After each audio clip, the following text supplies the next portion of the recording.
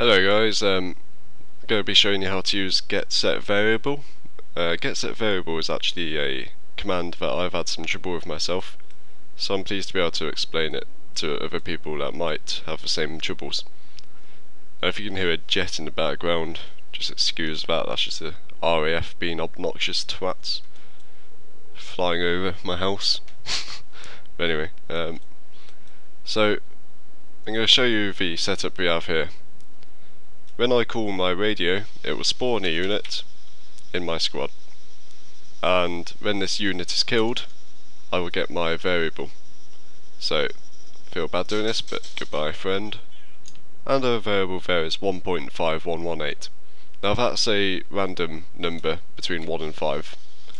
So, let's have a look. So we've got our trigger, this calls our spawn unit script, and we've got a simple argument with a marker name, and our marker is next to us, so we don't have to run far to kill him. And in our spawn unit script we have our marker argument. This simply relates to where our unit is spawned, and our unit's name is spawned AI. So in this spawned AI we're going to put a random number.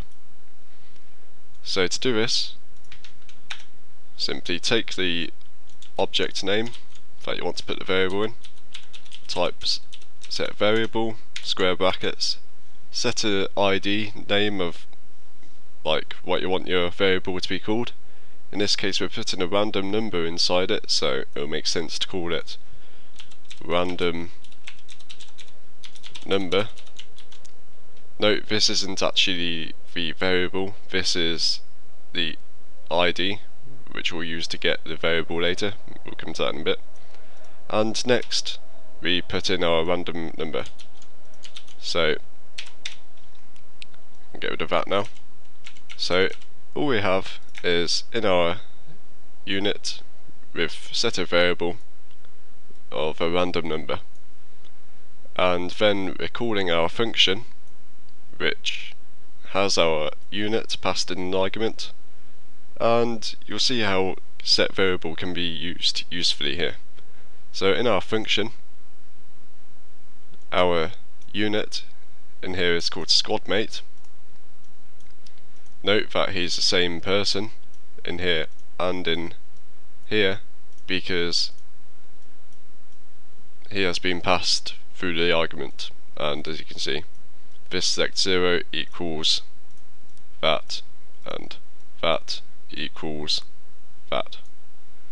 So when he is killed, our squadmate is now called, we will get our random variable through simple way of get our variable.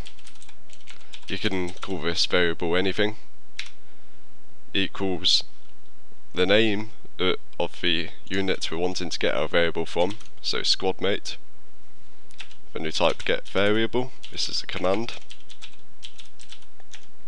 and now we go back to the ID I was on about earlier. So our ID is random number, so we go just copy that, and we want to get that ID and stick it in here, and then we can get rid of that.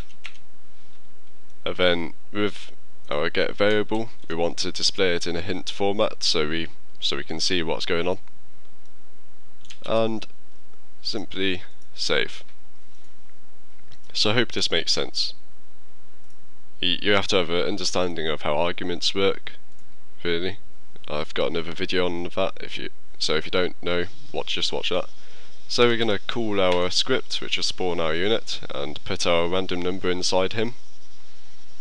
Then we'll call the my function automatically, and after he's killed it will display the random number which we put inside him. Okay, we've actually got a error there, so I believe that is related because I completely messed up Fuck. Oh no. No. Just me being a retard. Okay. That's because I probably used a bad variable name. I'm just gonna call this GSR. I don't know. And stick that in there. So I think that's because I used a local variable called getVariable, which isn't very clever. So let's see if it's fixed it.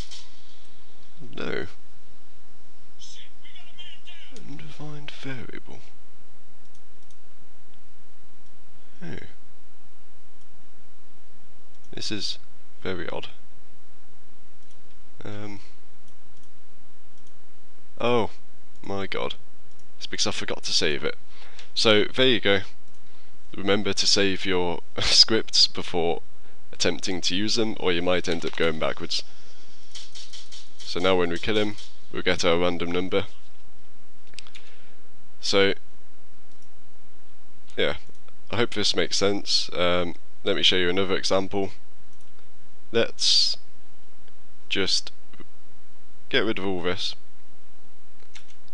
and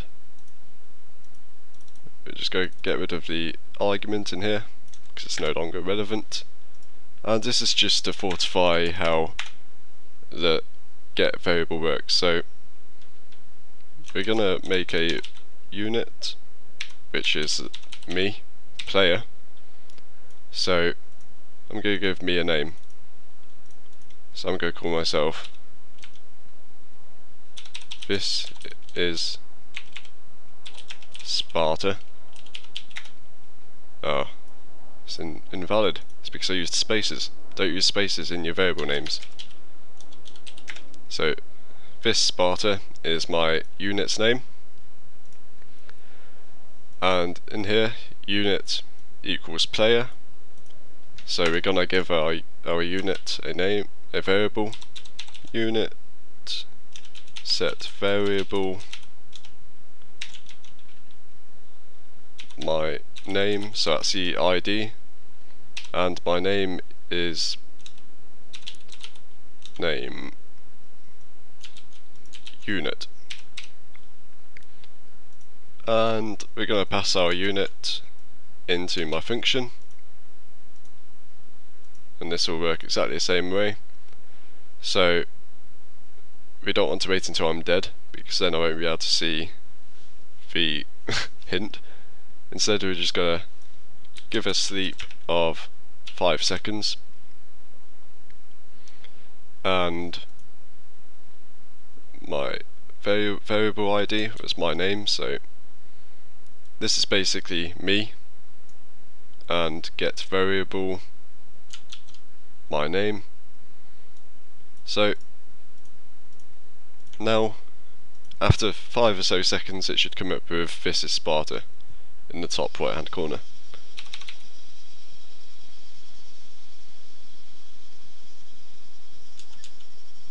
Alright, well it's actually come up with my actual name, Bangabob, and that's because I used a name command. You can easily change that by just get rid of that, press save, now restart.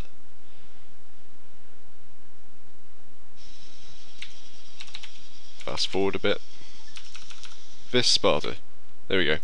So I hope this makes sense. This is how to use set variable. It can be fairly complicated if you don't understand the terminology and how arguments work with scripts. But this is how you'll use your get set variables in scripting. Basically using local variable names to pass global variables. But anyway, I'm confusing myself now. So thank you for watching, hope you find this useful, and I'll see you next time.